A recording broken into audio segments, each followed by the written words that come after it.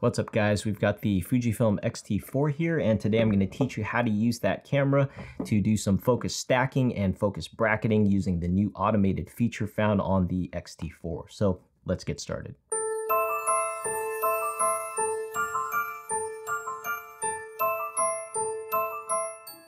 So the Fujifilm X-T4 now has a great auto feature in the focus bracketing menu. In the past, you had to manually select how many frames you wanted the camera to take. Now all you have to do is set it to the auto feature and select your nearest and furthest point that you want in focus, and the camera will take care of the rest. So this is going to be a great feature for those of you that like to do a lot of focus stacking, whether it's for macro work or for landscape photography, and I think it's going to be a real benefit to you guys out in the field.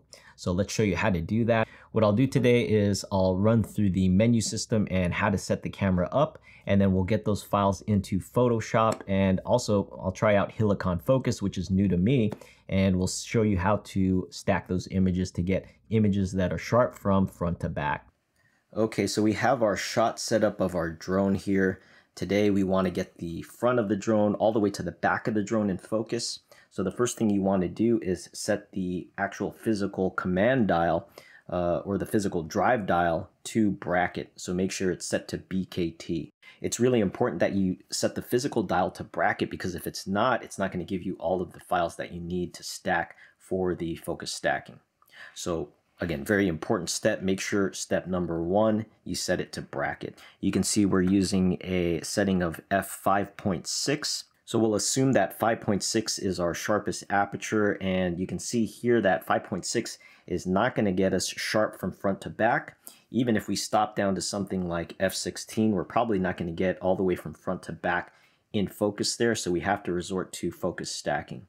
So now we're going to dive into the menu here. First thing you're going to do is select drive setting and bracket setting and bracket select. You can see you'll have all these options here for the different types of brackets. So you want to select focus bracket, which is all the way at the bottom. So click OK on that.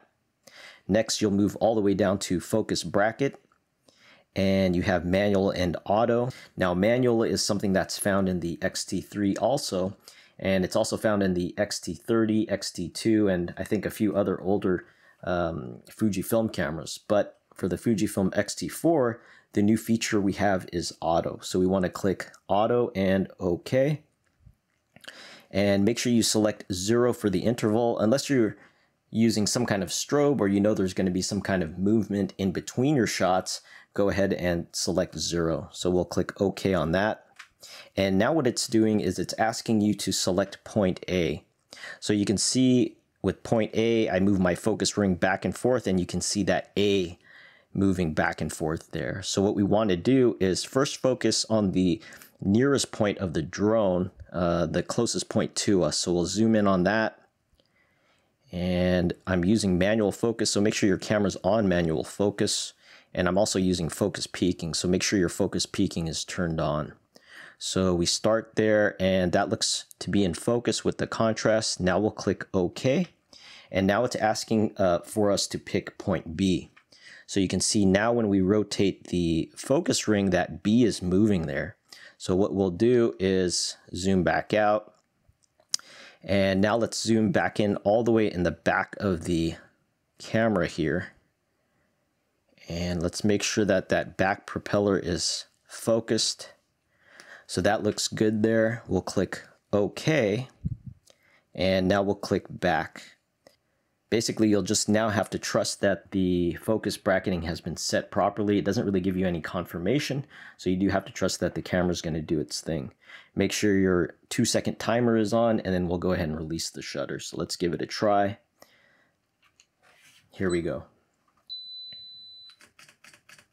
Okay, so it's rolling. It looks like it decided to take 18 shots, and just like that, it's done. So once you have your files, we'll go ahead and bring it over into Photoshop, and we'll show you how to stack it there. So let's take it into Photoshop. Now, before you bring your photos into Photoshop, we're going to have to export them. So bring them into your preferred RAW editor. Today I'm using Capture One. If you like to use Lightroom, you can use that too. Let me show you here first. I'm going to unselect this file here. And if we go through our drone shots, you can see on this first photo here, we can see that the front part is in pretty good focus there. And when we pull it all the way back, we can see the rear of the drone is out of focus. And now we see the last shot. We can see now on this one, the rear of the drone is in focus and the front of the drone is out of focus. So that's where the focus stacking is going to help us out. And that focus stack technique is going to get us that image tack sharp from front to back. So the first thing you'll do is let's select all these files to be exported. And today we'll export them here in Capture One as full-size TIFFs. So we'll go to File and let's scroll down here to Export Images. And here we'll select our file, make sure they're in the same folder so that you can find them easily. For today's purposes, I'll just keep it at 50% just to make the files a little bit smaller and easier to process. So we'll click Export, and once the files have exported, we'll go ahead and open them in Photoshop. So while we're waiting for the files to export, let's go ahead and open Photoshop. Okay, now we're in Photoshop and we're ready to start our stack here. So go to File and we'll go to Scripts. After Scripts, you want to go to Load Files into Stack. And then we'll go ahead and browse for our files here. So go to Browse. Here we have the drone focus stack. Select all the files by clicking the first one, holding down Shift, and then click on the bottom file so you can select all of the files and click Open. Now it gives us the option to attempt to automatically align source images or create a smart object. So what we want to do is go ahead and just automatically align them and click OK, and we'll let Photoshop do its thing. And once it's loaded, we'll go ahead and start the next step. Okay, so the files are loaded. Again, let's show you what it looks like here. We can see our first file, the front of the drone is in focus, and we move to the back of the drone here, and you can see it's out of focus. Now we go to our final file, and we can see here on our final file, the back is in focus there, and the front of the drone is out of focus. So let's open our files all up here and start the next process. When we opened our files, we chose to automatically align them, so that step is taken care of. Now what you want to do is select all your files here on the side, so select all the layers, and once you select all the layers, you're going to go back to the top to Edit, and then you're going to click Auto Blend, and you can see now you have the option for Stack Images or Panorama, so make sure Stack Images is selected. And then check here, seamless tones and colors. So make sure that box is checked, and now you'll click OK. And you can see Photoshop tells you it's going to blend selected layers based on content. So let's just go ahead and let it do its thing. It's going to take a while. Depending on how many files you have, it does take a little bit of time. Okay, so it looks like Photoshop has processed it. And now let's take a look. You can see now front to back, everything is in focus. I'm going to zoom in here and let's just drag it. And we're in 100%. You can see the front, the camera, the gimbal on the drone is in focus. You can see some of the dirty marks here on the drone. That's in focus too. The middle of the drone is good. You can zoom in a little bit more and we can see Mavic 2 is in sharp focus there. And all the way to the back propellers, which is the B point that we chose, is also in focus.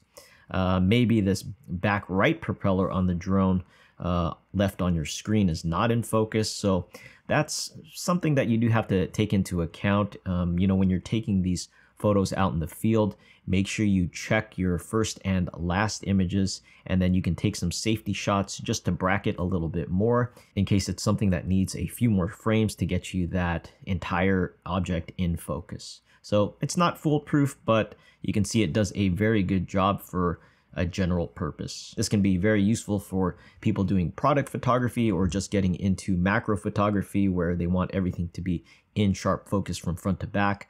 Again, with landscape photography, it's a little bit easier. A lot of times in landscape photography, you don't need as many frames because your subjects are a little bit further from the lens. So just remember, in landscape photography, it's not always necessary to focus stack, but again, if you do want that prominent foreground like a plant or a rock in focus all the way to the background or mountains to infinity, this is where focus stacking will help you. Now let's give it a try in Helicon Focus. So I'll go ahead and open up Helicon Focus. Okay, so here we are in Helicon Focus. You can see at the top here it says trial. I basically just downloaded this trial to film this video, and I wanted to try it out myself. I've heard a lot of good things about Helicon Focus, and that it does work better than Photoshop. I'm very new to using Helicon Focus, so I'm just going to show you the basic render on this to see how well of a job it does with these files that we took here today. You can see here on the front part of the program, it already tells you to just add source images by dragging them. So let's go ahead and find our files. So we found our files here, and now we're going to just go ahead and select all of those files. So again, you want to just click the top, click Shift, and click the bottom file, and then just go ahead and drag those files over. I didn't really read the instructions or play with this piece of software too much, but I did do a quick tutorial. Basically, they just told you to drag it in and then click the render button, telling you that the default settings actually work pretty good. So let's see how that does for these files here. So we can see all our files are imported into Helicon Focus, and now we'll just go ahead and click render and see how it does. So you can see this nice graphic, it's doing its thing, and let's see. Okay, let's zoom in. Did it do much better than Photoshop?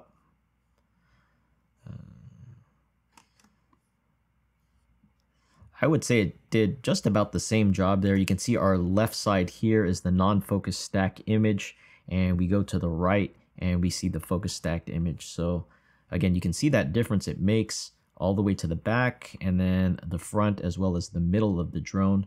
They are all in focus. Not an in-depth interview on Helicon Focus, but I can tell you just from this basic example that it does work really well. I'm sure just like Photoshop, if there are parts that are out of focus and you need to retouch it, there's going to be some tools on that. So that's probably something to explore for another video. But for this video, I think that's going to give us a good example to get us started. So I hope you found this video useful, and you can now use that focus stacking and bracketing technique out in the field with your new X-T4. It's a really fun technique to use. Probably you don't want to overuse it, but it is fun when you want to get that foreground in focus all the way to the background and get some cool shots like that. Well, that's all I have for this video today, guys. Again, thanks for joining me. If you haven't already, make sure to click subscribe and click the notification bell for more photo tips, tricks, and camera gear reviews. As a reminder, in the future, I am going to make some editing videos start to finish, so make sure you tune in for those as well. Until next time, thanks for watching and take care. We'll see you soon.